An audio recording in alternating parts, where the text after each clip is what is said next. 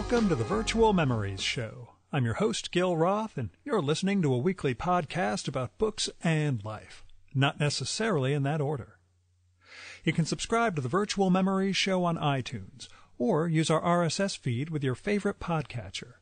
You can find the RSS feed on our websites, vmspod.com or chimeraobscura.com/vm. We're also on Twitter, Instagram, and SoundCloud at VMSPod, on Facebook at facebook.com/virtualmemoriesshow, and on Tumblr at virtualmemoriespodcast.tumblr.com. You can support this podcast and get access to exclusive content with a recurring monthly donation via Patreon. Just visit patreon.com/VMSPod and set up your level of support. Every week you'll get new material from our patron-only blog, and you'll also get to listen to my monthly bonus podcast, Fear of a Square Planet, which features extra material from our guests and is only available to supporters of the show. So visit patreon.com/VMSPod or paypal.me/VMSPod and help me continue to produce smart conversation about books, art, comics, and culture every week at the Virtual Memories Show. I had a 2-day trip to Orlando last week for a trade show. Not particularly exciting. It was Orlando. I did not bring my podcast gear with me. I could not think of any authors or other interesting people in the Orlando area to record with. I will note this was the first time in almost 20 years that somebody at an event said, "Oh, so you're Gil Roth." And not in a good way. Last time, almost 20 years ago, it was a cartoonist who was mad about a review I'd written in the Comics Journal. This time, it was a little more complicated than that. I have done some things in the past couple of years in my new job that have made some people unhappy, but made my constituents very happy. For the most part, people on the other end of things understand that business is business. At the same time, I guess it does help to build a reputation, Now, speaking of reputations, this week's guest has that in spades. Her name is Jessa Crispin, and this is her second appearance on the podcast. Jessa was the founder of Bookslut, which is one of the preeminent book blogs, I guess of the new millennium, which is a terrible term to use. When we spoke in 2014, Jessa was just stepping down as editor of Bookslut, and she closed it down for good last year. But she discovered that doing an interview about closing down Bookslut, she made some what she thought were innocuous comments and observations that they actually came off as firebombs thrown at the publishing world. So, like I said, she's got a bit of a reputation. I do chalk that up less to Jessa's attitude and more to everybody else in publishing being kind of thin-skinned, I guess. I could say that for my non-publishing perch. And maybe other people have different experiences with Jessa, but we've talked twice, that time in 2014 and this one, and they're both pretty light, entertaining conversations by my standards. So anyway, Jessa has a new book coming out. In fact, it is out today, if you're listening to this the day the show gets released. It is called Why I Am Not a Feminist Manifesto, and it's published by Melville House. Now, based on that title and subject matter, you could say, geez, Gil, why would you kind of approach that? And you're a guy, you don't really fit in here. So I will cop that, yes, I dug the book, and I say it during the episode, I don't think I'm qualified to judge it exactly. I just don't have the perspective. There are degrees to which, everything is universal and blah, blah, blah, but there are also degrees to which a female experience culturally is just radically different than what I have as a framework. And she addresses that in the book also. I mean, I guess I could try like picking into the logic of her argumentation or something. But that's like a technique people use on the internet to invalidate another human being without actually like engaging and debating them, just because they don't have a completely airtight rhetorical system built up around them. I'm not saying Jessa doesn't. I think it's a very good book and a very well-reasoned one. But it seems like she wants engagement and debate. And I think this book should engender that. At the same time, engender. Sorry, I shouldn't use that. Sorry. But anyway, I think it's a very good book. But your mileage may vary, especially if you're a woman.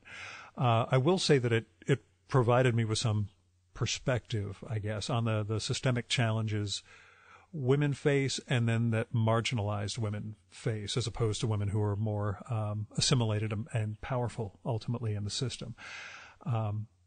It did sort of validate my feeling that the quote-unquote, and I'm putting this in quotes because I'm the only person who's ever quoted it, everything is feminist because I'm a woman and I say so vibe is a sort of empty construct.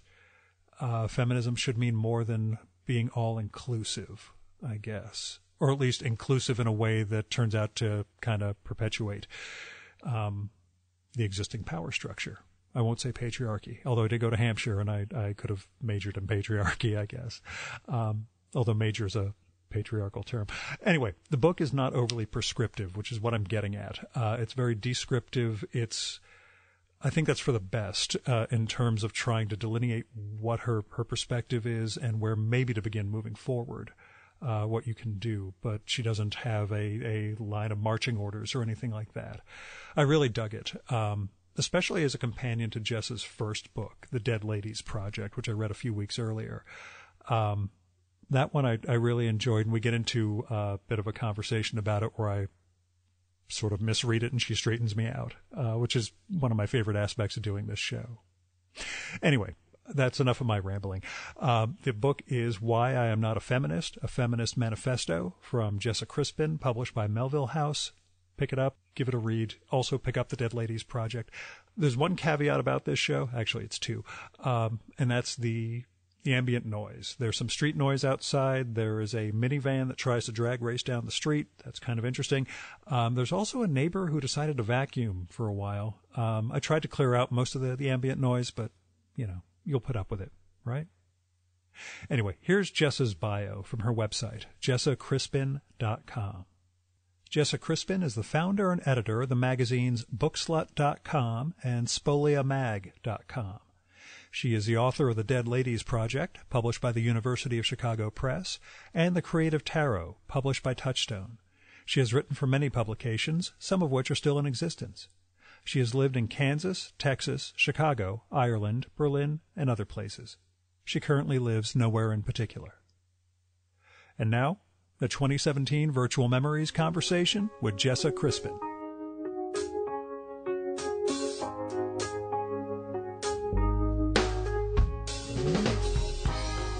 Well, it's funny that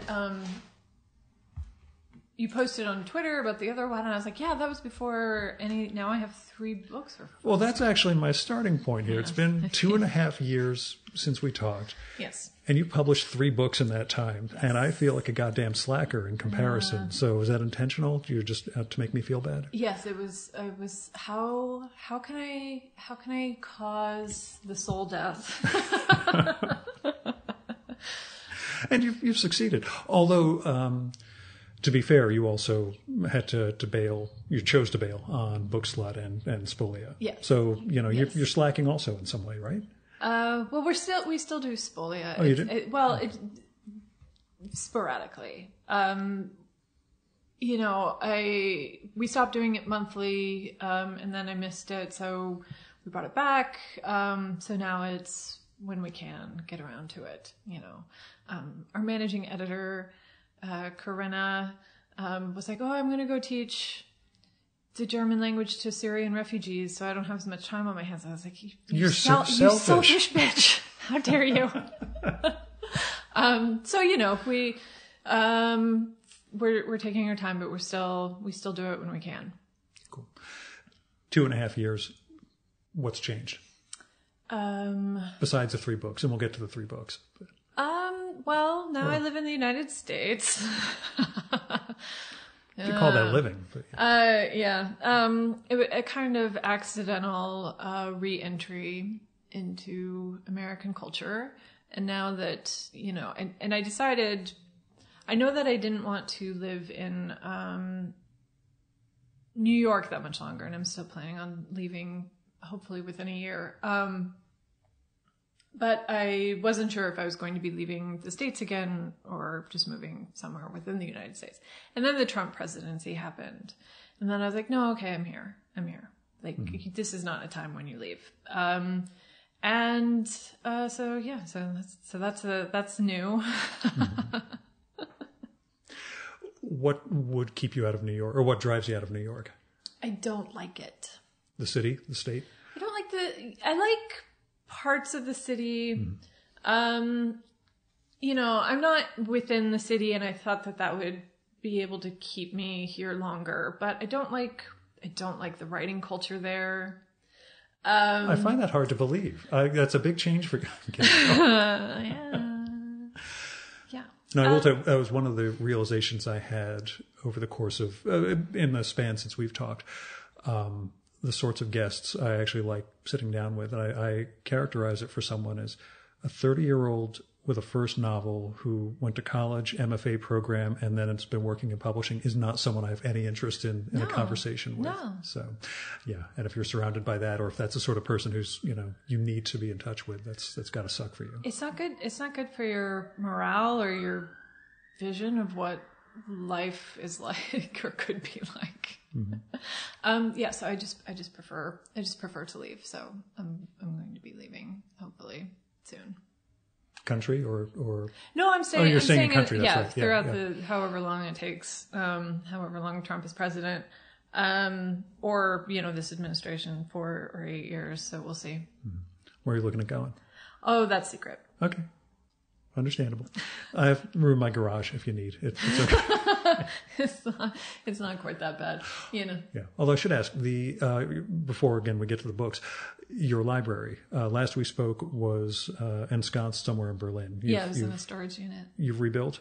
Well, I got it back from my books back from the storage unit. So yeah. Do you find yourself accumulating more books or able to keep equilibrium? Well, the goal is to only I have 3 bookcases, and the goal is to keep it to 3 bookcases, and it's not the situation at the moment. But that's the thing. Like I try very hard to get rid of as many books as I read. So,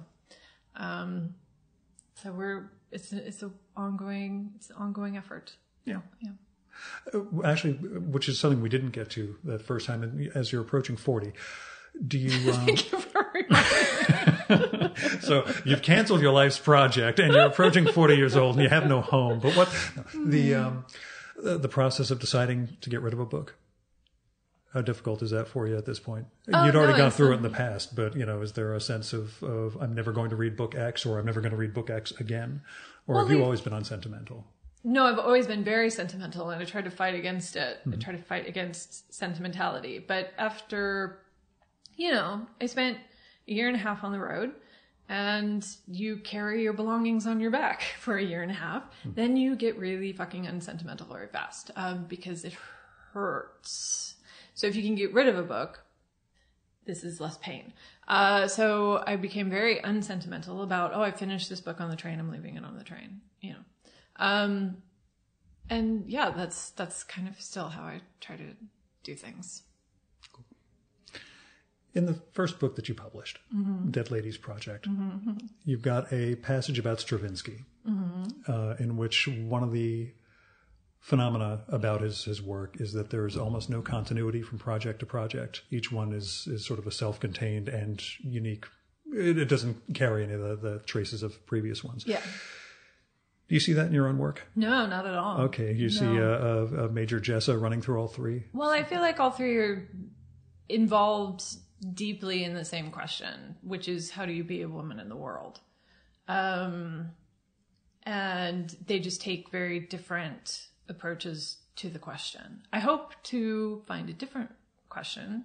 It's funny because, the tarot book and the manifesto were not necessarily intentional projects. The Dead Ladies is very personal, and the idea was mine, and it was definitely what I wanted to do. And then the tarot book and the manifesto were suggested to me. And it's a different thing. And so coming out of the Dead Ladies Project, there wasn't enough time maybe to formulate a different question, or maybe I was still obsessed with the question. And so they turned out to be part of the same. To me, they're like a set. Mm-hmm. Yeah. And maybe that's just because they were all written within like a 2-year span of time. Do you recognize who you were at that point versus now? Oh, sure. Okay. Was there an evolution or an answer into that question?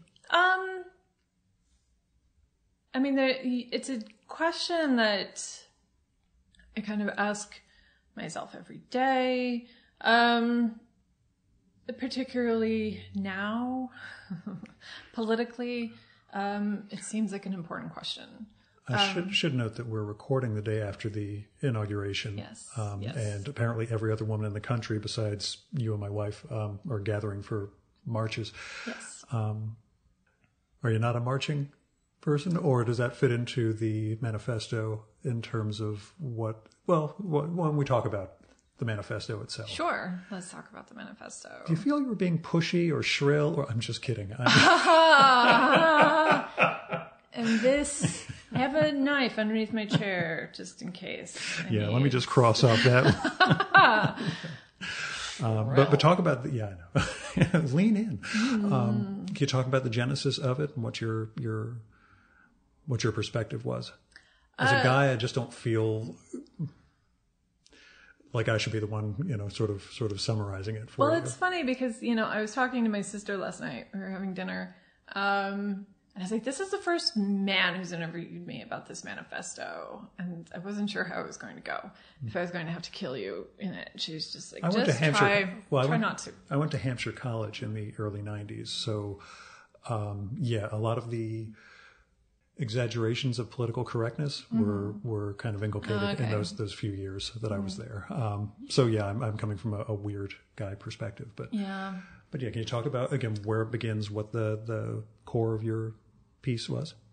So it began with, for years, I was somebody who was known as being a feminist book reviewer, right? So if there was a feminist book, I was asked to review it, right? And this happened for years. And a lot of anger builds up in that if you are basically asked to review garbage. A lot of anger builds, and frustration and confusion. And one night I was having a conversation with my publisher, and it just turned into this full-blown rant about, my latest feminist encounter. And they were like, you should write a manifesto. You should write a book for us about it. So, that's actually how that happened. Was it a drunken rant at all? Or? Oh yeah, it was 3 martinis and a steak in. So nice. Okay. Gin-fueled rant. That's good. What do women ask about it versus what you don't know whether I'll ask? Well, I've had a couple of interviews and they've all been very different, but the general theme is, what should we do? What should women do? Mm-hmm. Like, the book is kind of more of a criticism than a guidebook to what do we do? It's more about the problems with this moment in time rather than, my answer, my gift to the world of how now we should all behave and what we should think, So there's been this question of like, okay, so then what do we do? And my go-to answer of you should live a life that is in alignment with your value system doesn't go over super, super great, because that requires that you know what your value system is. And I feel like a lot of people don't in this moment in time. We used to get our values from religion. We don't anymore. If you get your values from the culture, we just elected the epitome of our culture, which is competition, greed, objectification. And so you can't really get it from the culture. So then where does it come from? And I think that's actually a struggle. Like, do I just value my own comfort? Do I value my own place in the world? Do I value some sort of, larger participation in community and politics and so on? And what would that look like? And I think people are actually really struggling with that right now, particularly women. Yeah, it brings up something that even when I was a kid, the thing that struck me as odd about feminism in one incarnation was... Oh, this will be good. Oh, no, this is in keeping with what you wrote. The Yeah. idea that we want to be able to fuck up as badly as men fuck up is not an adequate goal. And that Yeah. as a kid, that struck me as you really shouldn't be trying to get equality to screw people over the same way Yeah. guys screw people Yeah. over. That's not, I mean, that was the whole watching the Hillary Clinton thing. It was just like, really? This is the best. This is a feminist success to be as bloodthirsty as men. Yay, us. Let's go team.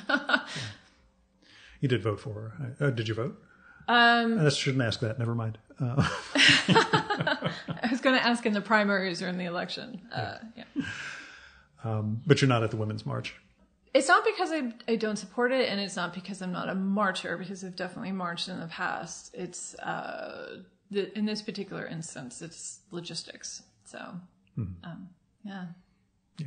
Since I was on Twitter earlier and saw hour-long delays at the metro stations in Washington leading up to this, I kind of figured it's kind of an enormous influx. What do you hope people or women get out of the book? Simply that attempt at trying to suss out their own values, or what it should mean? Yeah, I don't know. Is that my job? I wrote the thing.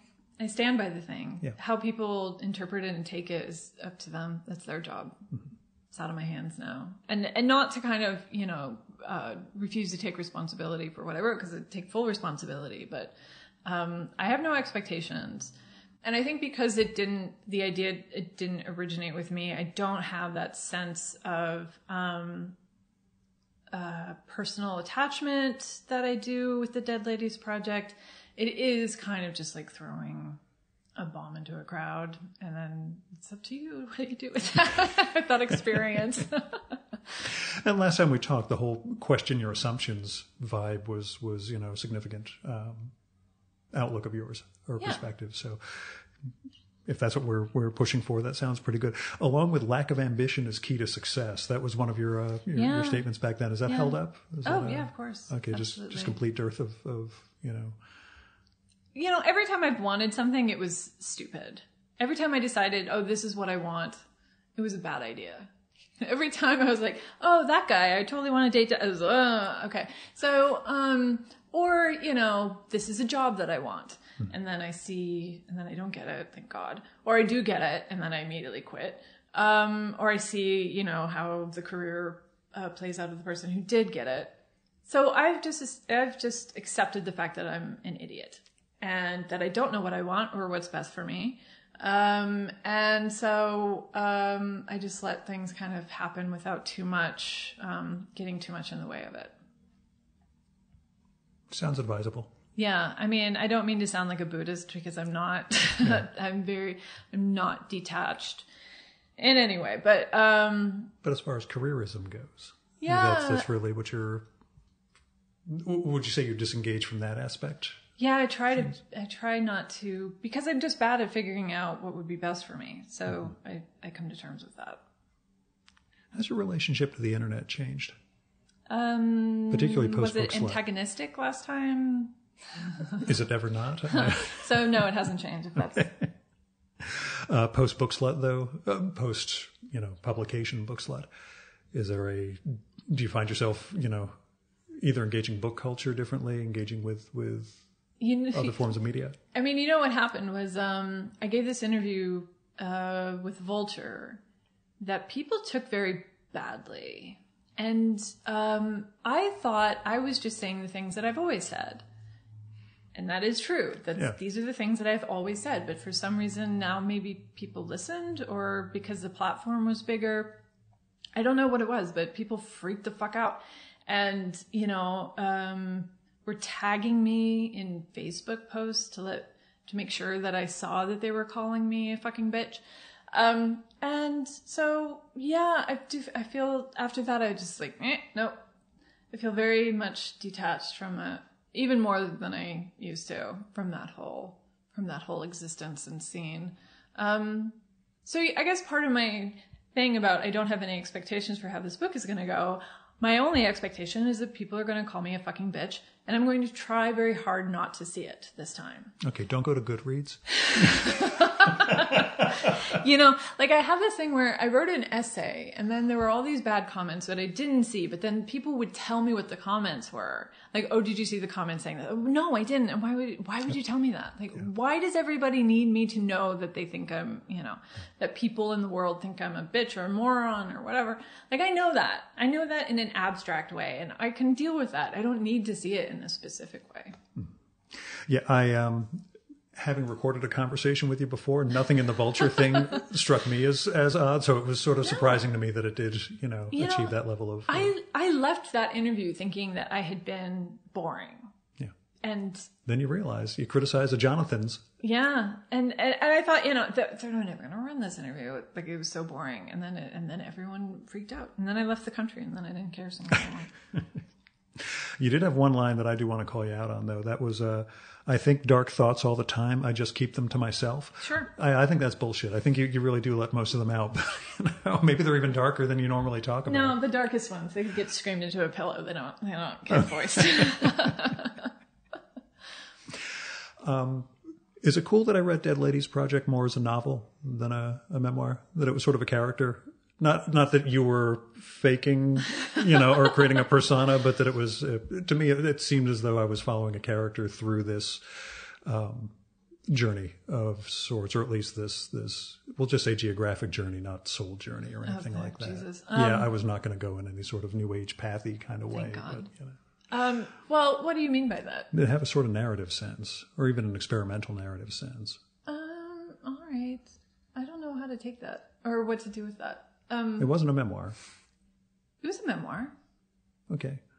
How is it not a memoir? I was up in the air about it. I'm not entirely, because it's not enough of your life, I guess. It didn't have the factuality, I guess, of most memoirs so much as the immediate environment and the book. I loved it. Don't get me wrong. It just seemed really uncategorizable to me, and I found myself enjoying it more the way I enjoy a decent novel. I think it's kind of funny that when something new comes around, you get a lot of like wild experimentation. So memoirs from before, let's say 1980, before memoir became its own category, when they weren't even sure how to label it. So you get an autobiography or, whatever, essays. It didn't have, it was a wild territory. Writers experimented, they did weird things. And then when it became popular and it became like a part of your career path, there became all these rules and expectations and form that had to be there. Certain things have to be there. And I remember reading a couple reviews before I learned to stop doing that, where people were like, well, she doesn't give the information that's expected in a memoir. I was like, well, why do you feel like you need that information in order to, what do you think? Somebody complained that they didn't know what age I was or something like that, or what month it was. I was like, how does that help ground? Why do you need that? Can you just make it up in your head? So I found that interesting that people, they come to a memoir with certain expectations. And if you do something else, then they complain about it. But to me, it wasn't any different from I'm trying to think of Molly Haskell's Love and Other Infectious Diseases. When I read that when I was 16 and it kind of blew me away. Jeanette Winterson's autobiographical work, it didn't conform to expectations because those expectations weren't there yet. And I don't give a shit about contemporary memoir. There are very few memoirs written in the last 20 years that I find in any way interesting. So I'm not going to go by somebody's rules if I don't think those rules are legitimate. Cool. And that's all I mean. But you're conscious of the fact that it was something that required more imaginative engagement. Maybe that's all I something I ascribe to novelistic sense, but I wrote the book that came out when I started writing, and I didn't come with like an overarching idea of what the project was. It's just like, I'm going to write this thing and we'll see how it turns out. And then this is the way it turned out. So, yeah. Do you think about parallel cities or writers that you would have approached in this? You mean people that like got cut out? Conceivably, or afterwards you think about if I was doing Dead Ladies too, haha. Yeah, see. Almost everybody made it in that I wanted in. The only person that there were some Paris writers and artists that I thought about doing, but I didn't want to write about Paris because there's no expat experience has been more overly explored than Paris. So I just didn't want to do it at all. And then Robert Graves in Mallorca was the only person that I thought that I might do and I wanted to do.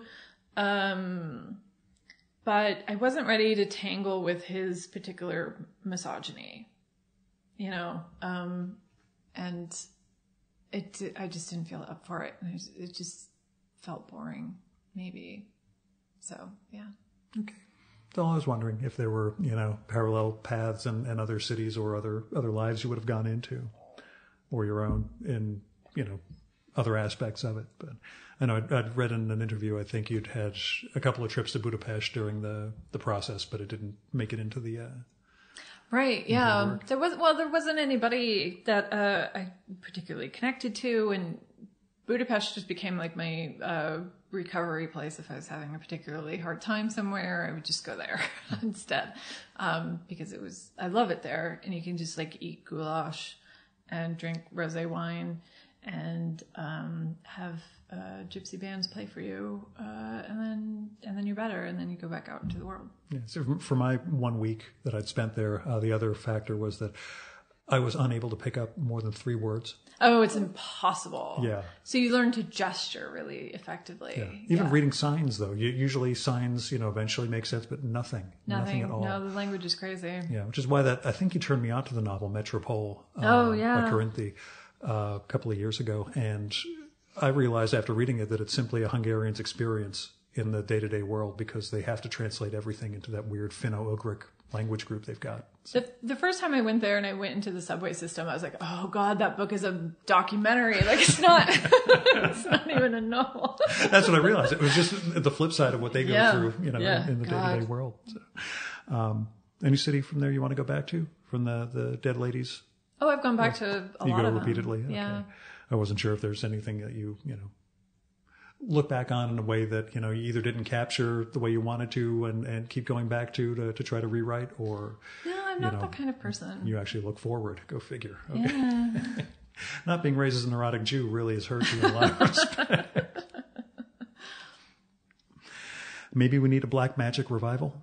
Oh, absolutely. Yeah. Yes. Well, we're having one. I don't know if you've noticed, but every millennial woman is a witch now. So we're definitely having a black magic revival. I think it's great.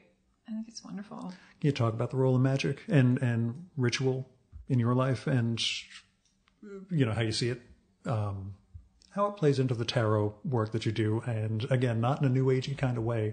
I'm just wondering what you see it as. And we've talked a previous time a bit about the narrative nature, the creating a new story and reframing things in your life. But I don't think we went into the origins of that for you.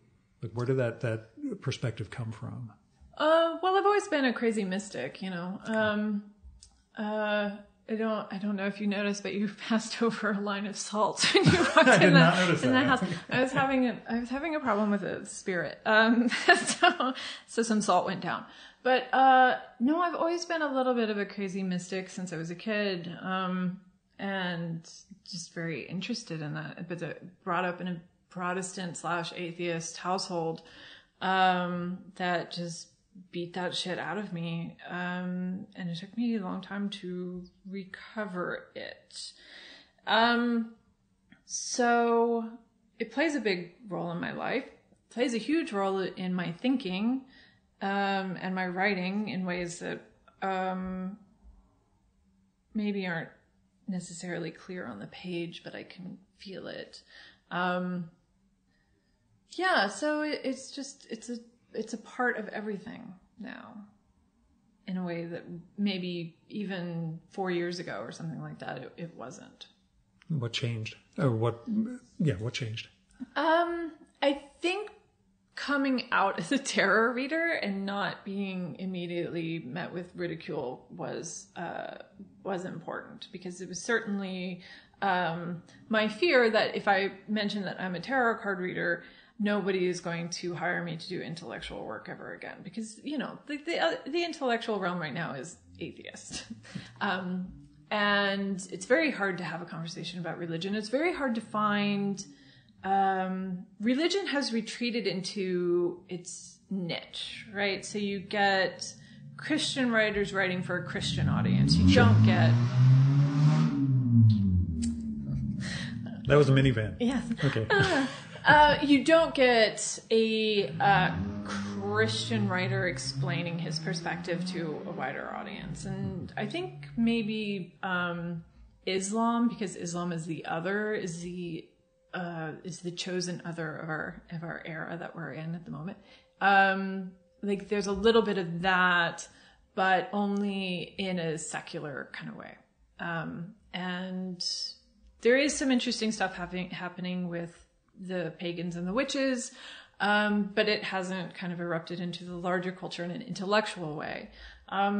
So being able to say, I'm a tarot card reader, I believe in the gods, and not immediately be marginalized for that was, I think, important. Mm-hmm. Yeah. And the affection, I'll say, for female saints also within the Catholic realm. They're my people. Yeah. Despite not having been raised Catholic or having that as a... I mean, I loved the Catholics. I was very envious of the Catholics. I used to sneak into the Catholic Church to give confession and to do the cross with the holy water thing. The theater of it, right? Yeah. It's just so dramatic and beautiful. And then you have the Protestants, and they're just singing songs very badly without moving their feet. And then, having a potluck in the basement and making those sweet potatoes with the marshmallow topping, which is so disgusting. And that's the Protestant experience. So the Catholics had so much more drama and better outfits. And then, I'm not Catholic. I didn't convert or anything. I'm not Christian. But the female saints showed up a couple years ago in my reading, as this very interesting example of how do you survive a patriarchal experience, and working within the confines of their culture to create spaces like babe spaces, lady spaces.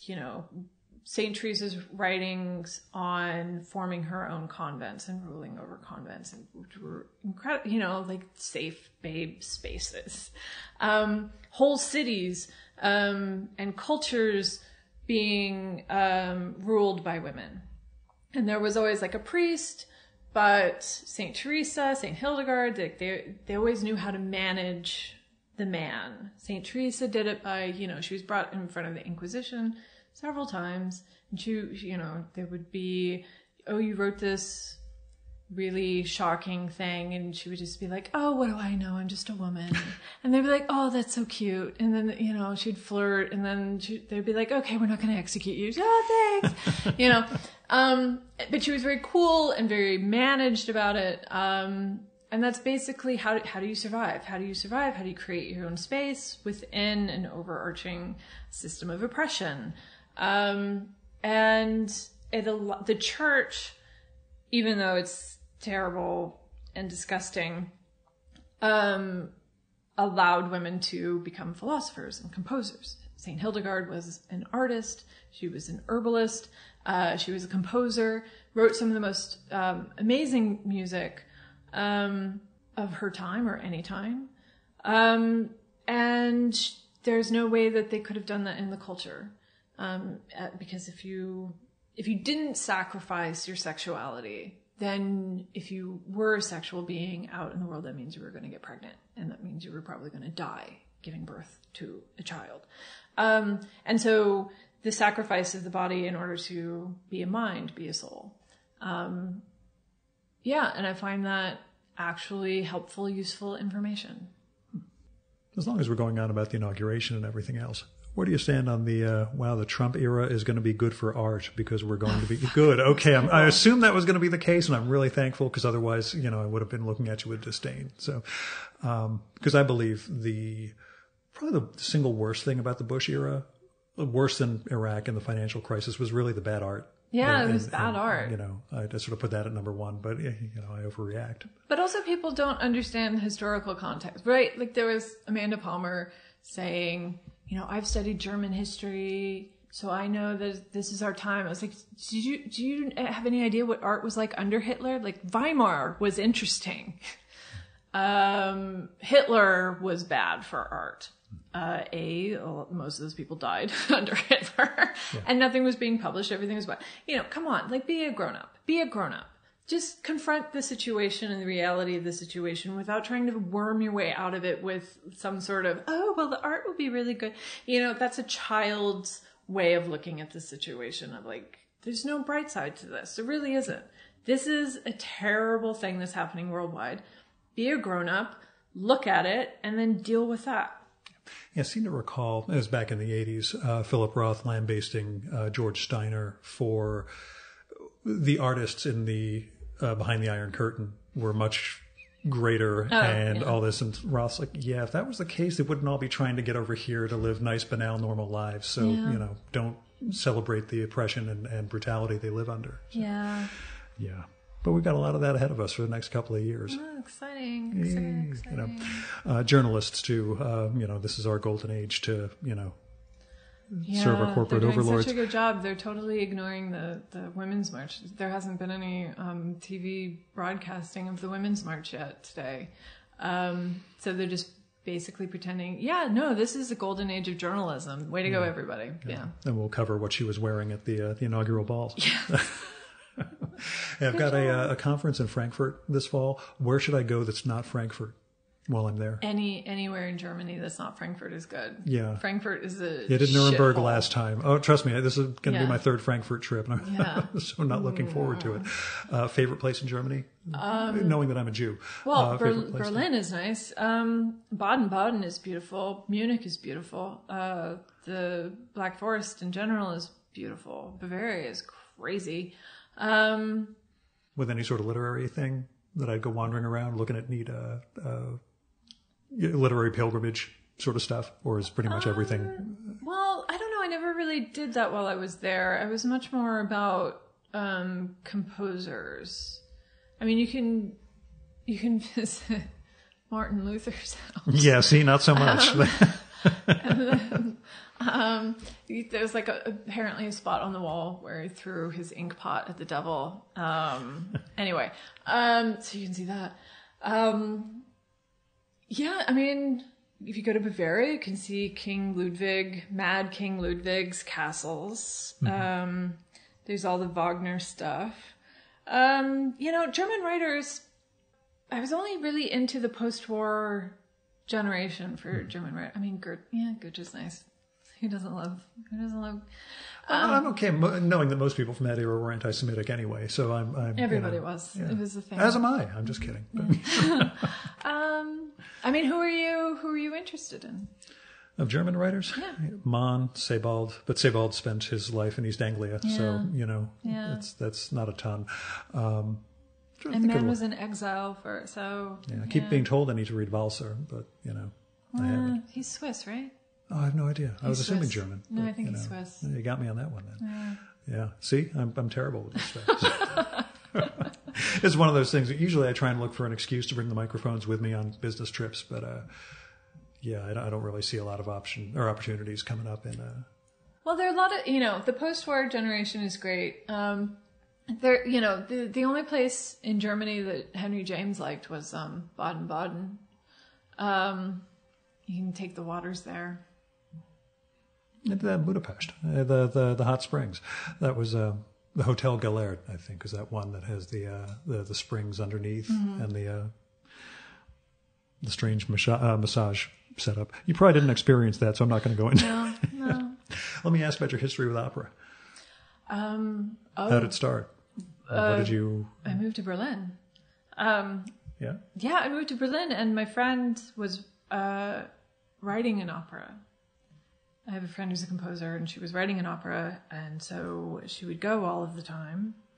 And then one time she invited me, and it was, I'm going to get the title wrong. For Love of Three Oranges. Shit, it's Prokofiev? Shit, I can't pronounce anybody's I always name. screw that up. Yeah. Anyway, and I said yes because I'll say yes to just about anything. Anything that I'm unfamiliar with, I'll give it a shot. But then I was, this is going to suck. This is going to be terrible. It's going to be 8 hours long, and there's going to be no escape from it. Yeah. It's going to be a terrible experience. And put on my nice outfit and my nice shoes, and went, and it was so beautiful and amazing and funny and warm. And then, you drink champagne in the lobby, in the intermission, and you see what everybody else is wearing. It's just a lot of fun. And then you go back, and it was so good. And then you eat a pretzel, because they have these pretzel vendors outside waiting when the show was over. And it was just magical, and I became addicted to it. And I just went to every opera I possibly could. So not simply what's on stage itself, so much as the whole gestalt. It's the whole experience of being elevated and taken out of yourself, right? And being overwhelmed emotionally, sensually. It's just, there's nothing like the opera except for maybe Catholic Mass. Had you ever considered not writing music, etc., but writing libretto or anything? Yeah, sure. If anybody wants to get into contact with me, well, do you have ideas? Is there anything you'd ever thought of? You'd ever thought of working on? No, it's hard for it to come up. And it's funny because it is not a natural conversational point, I admit. And it's funny because in Berlin, I kept meeting all these people in the opera. I was dating a guy who ran the opera, and my friend was married to an opera singer, and then I met this other opera singer, and so I knew this opera composer. So it was weird how my life instantly became about opera when I was in Berlin, which one would not expect. I certainly didn't. Yeah. Which again, I assume there was some long-standing or pre-existing condition that predisposed you to that. So. No, I never, there was no high art in my family. There was no visual art. There was no opera. It was science fiction movies and Protestant church. Don't knock science fiction movies. But that was my that's my artistic background is, being read Dune when I was 4 years old as a bedtime story, and then Brazil and Time Bandits and the Dune movie. Gilliam does have a sort of operatic scope, scale. It's not the same. Okay, cool. But there wasn't anything to prepare me for suddenly being obsessed with opera. Is it something you partake in New York still at all? Oh, it's so expensive in That's New what I was York. wondering. Is it prohibitive to? In Berlin, it was like you could get a ticket for €20, and it wasn't a bad seat, and you could just, you could just go, and you could take somebody who had no interest in opera and convert them to the experience. So that's disappointing. The approach in America is that art is for the rich, right? It's prohibitively expensive. You have to be kind of nurtured into it. There's no enthusiasm for it. And the opera in New York is very classic in the sense of fucking boring as shit. Like we're going to do this fucking Verdi again. We're going to do the Rossini. We're going to do everything that you expect us to do, costuming, staging, everything. And in Berlin, it was crazy experimental. I mean, I used to go, my favorites were these 18th century, I don't know if this was a conscious decision or they just decided this every time.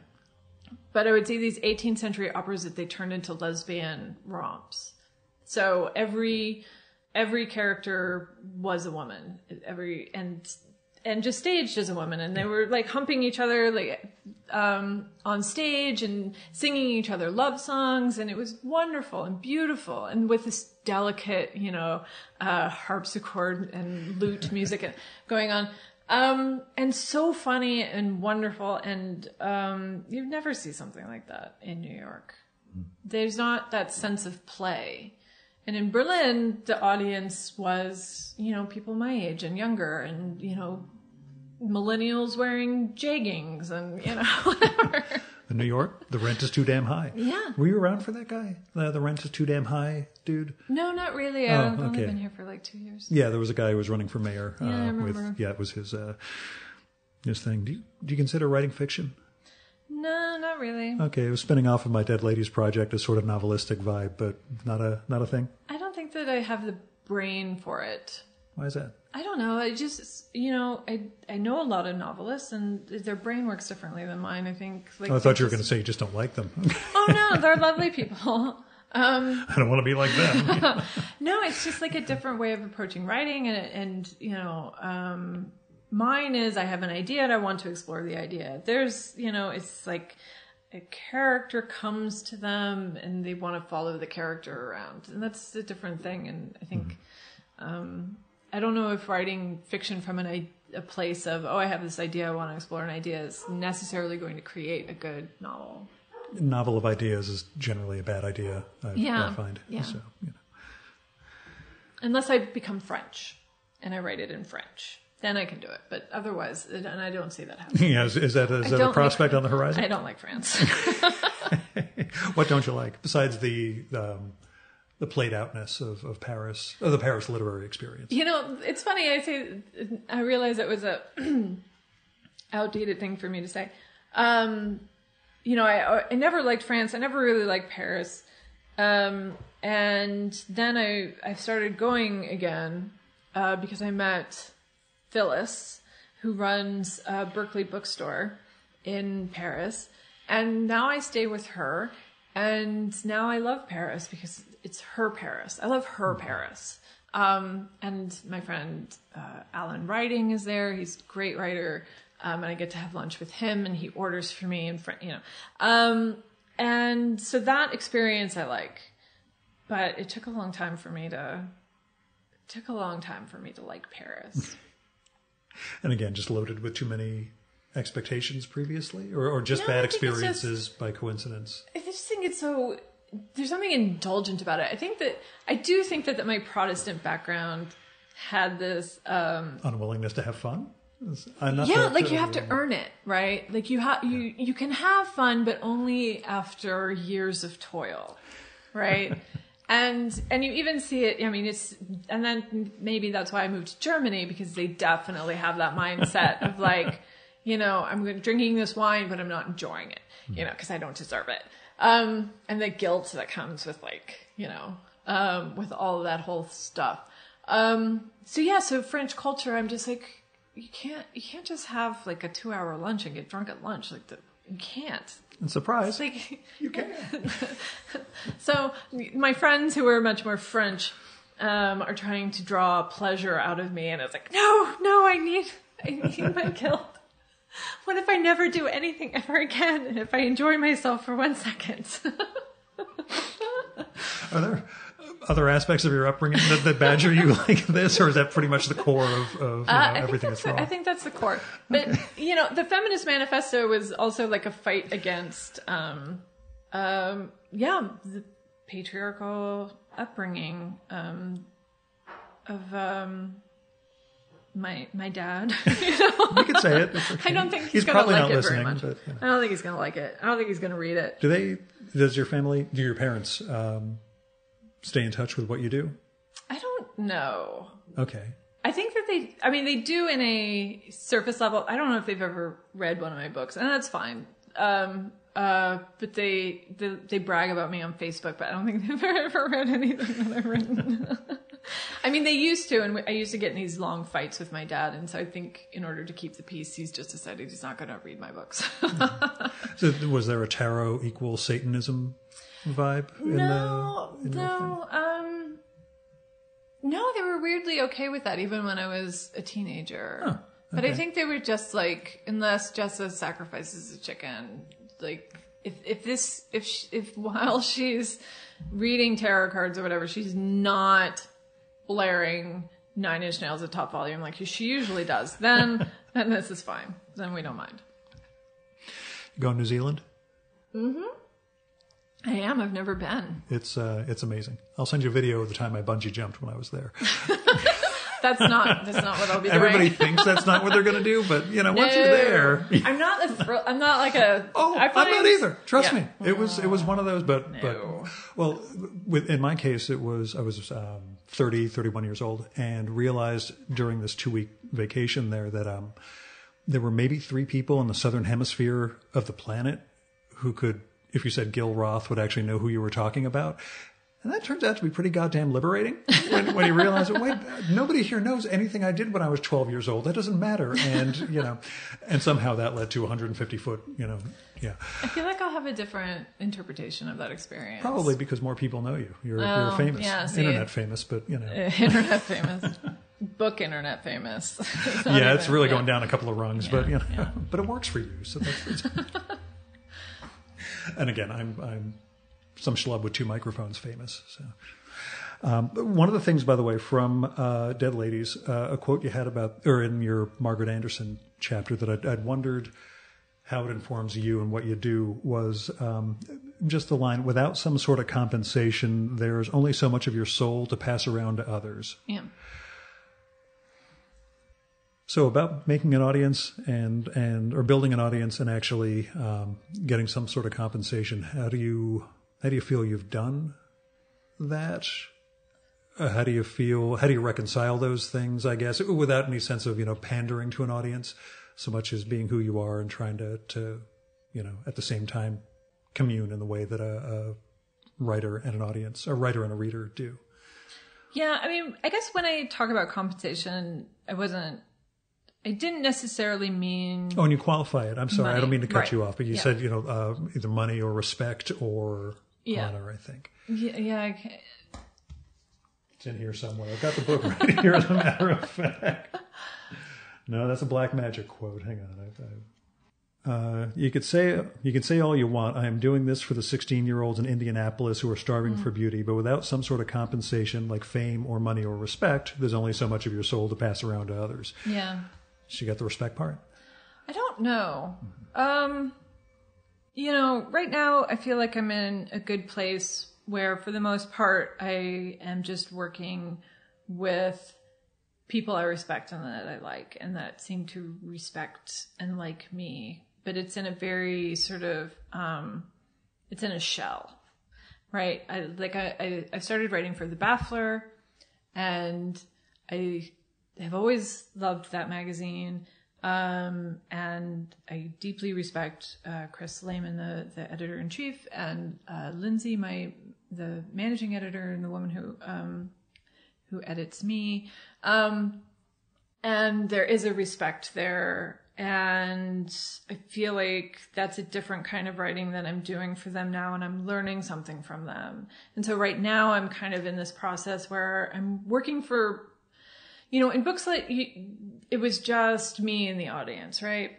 And for a while that was a lot of fun. It became less and less fun as it went along. And by the end, I felt like I was so alienated from the wider literary world, in that I didn't have the same values as them. I didn't have the same approach to life as them. And so it just felt like like the crazy lady in the grocery store yelling, I didn't like being that person. And so now I'm in a situation where I'm working with editors and publications that I feel like I'm actually learning something from them. And so the audience, like that is less important to me. Like how the audience takes the work is less interesting to me than how my editor takes it. And that will, I think, pass and some new dynamic will come. But this is what's feeding me right now is I feel like I'm improving. I feel like I'm expressing ideas that I maybe kept myself from expressing because I know I'm backed up in some way by these editors. When it was just me, on the blog, I wasn't going to talk about, my mysticals experience.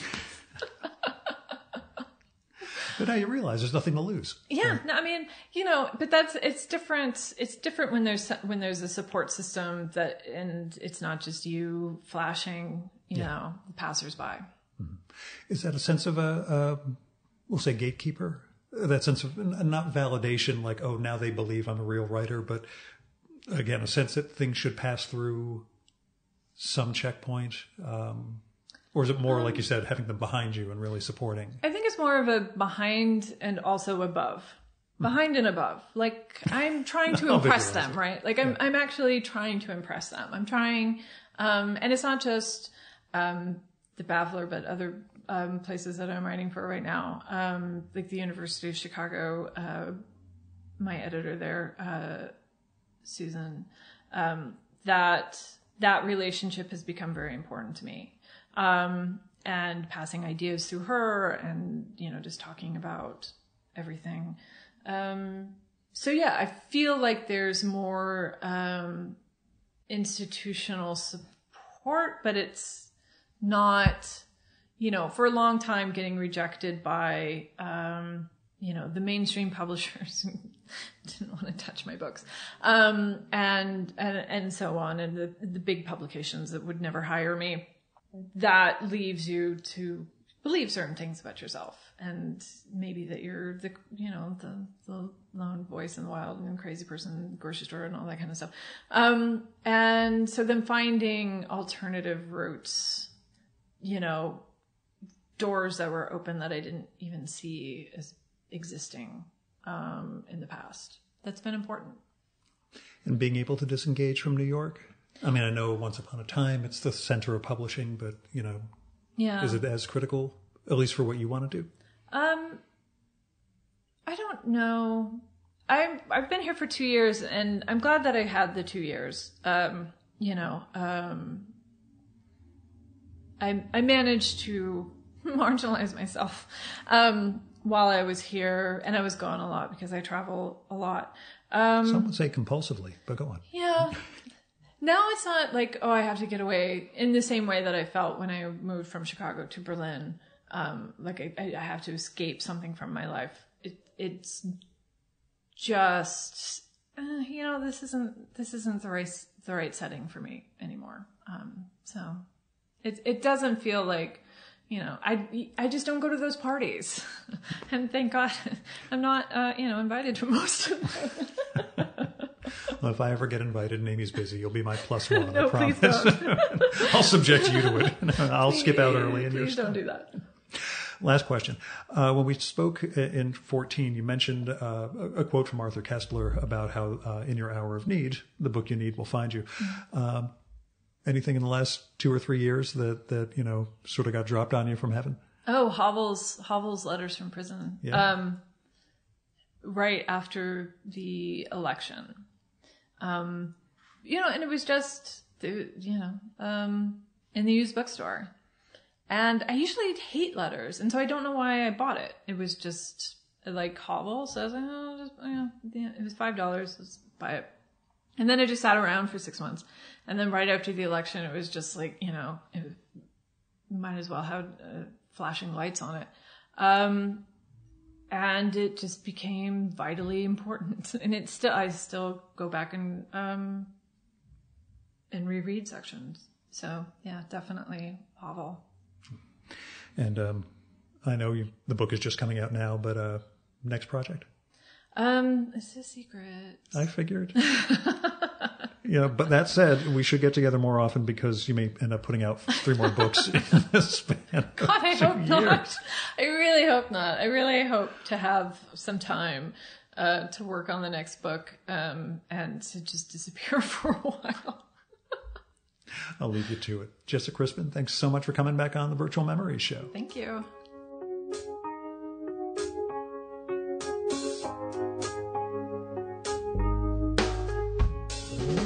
And that was Jessa Crispin. Her new book is Why I Am Not a Feminist Manifesto, published by Melville House. I enjoyed it, and I really dug her first book, The Dead Ladies Project. I haven't read The Creative Tarot, but I did buy a copy for my wife, and I'll let you know what she thinks. You can check out Jessa's work at her website, jessacrispin.com, and also follow her on Twitter as The Book Slut. She does a neat, semi-regular email sort of about the tarot stuff, and that's via tinyletter.com/thebookslut. You should sign up for that. Also from her site, you can sign up for and order a tarot reading. She does those in person or by Skype, and there are a couple of options. I'll just say this is not the let me tell you your future sort of thing. My wife actually got a reading after Jess and I finished the podcast, and she said it's really been useful in terms of creative approaches to her photography and the art that she makes and the work that she makes. Also, as I should point out, once we wrapped up the main podcast, I did ask Jessa, so, who are you reading? And I am sure you want to hear her answer to that. It's a riot. You'll need to become a supporter of the Virtual Memories show in order to do that, and that'll get you access to our monthly bonus podcast, Fear of a Square Planet. You can do that at patreon.com/VMSpod or at paypal.me/VMSpod. There are all sorts of goals and goodies in place for supporters of the show, but primarily that podcast. There's also a patron-only blog, the handwritten show notes for every episode, which is a kind of interesting artifact. I'm going to launch a series of ebooks later this year when my transcription service gets up to speed, and more, or so I hope. So go to patreon.com/VMSpod and support the art of fine conversation. Now, this episode was recorded at Jessa's home up the Hudson, a bit from New York City. There were a couple of tolls, but nothing George Washington Bridge-like. I also picked up some coffee afterwards while Amy was getting a tarot reading. Now, if you want to help defray some of the costs of doing the Virtual Memories show, like the web hosting, travel, equipment, coffee, then visit patreon.com/VMSpod or paypal.me/VMSpod and make a one-time or recurring donation. A special thanks go out to Paul W. Jones, Kevin Katila, Michael Janazik, Fred Kish, Jonathan Kranz, Andrew Mason, Greg Tanner, Zach Martin, Craig P. Steffen, and Ron Slate for going over and above in their support of the Virtual Memories show. We've got the full list of show supporters at chimeraobscura.com/VM. Now, our music for this episode is Nothing's Gonna Bring Me Down by David Bayerwald, used with permission from the artist. David's working on a reunion project with his great 80s band, David and David, the other David being David Ricketts. You can find out more and support that at facebook.com/DavidandDavidMusic. And that's it for this week's Virtual Memories show. Thanks so much for listening. We'll be back next week, but I'm not sure who our guest is going to be. I've got episodes recorded with Princeton English Literature professor Jeff Nonakawa and debut novelist Tony Tulatemute. I always screw that up. But it's possible next week's guest will actually be Barbara Epler, the publisher and editor-in-chief of New Directions. You'll have to come back to find out. Till next time, you can subscribe to the Virtual Memories show and download past episodes at the iTunes Store or at soundcloud.com/VMSpod. You can also find all our episodes and get on our email list at either of our websites, vmspod.com or chimeraobscura.com/VM. You can also follow the Virtual Memories show on Twitter and Instagram at VMSpod, on Facebook at facebook.com/virtualmemoriesshow, and at virtualmemoriespodcast.tumblr.com. And if you like this show, please go to iTunes, look up the Virtual Memories Show, and leave a rating and review for this podcast. That'll tell Apple that people are out there listening and maybe help us build a bigger audience. Until next time, you've been listening to the Virtual Memories Show. I'm your host, Gil Roth, and you are awesome. Keep it that way.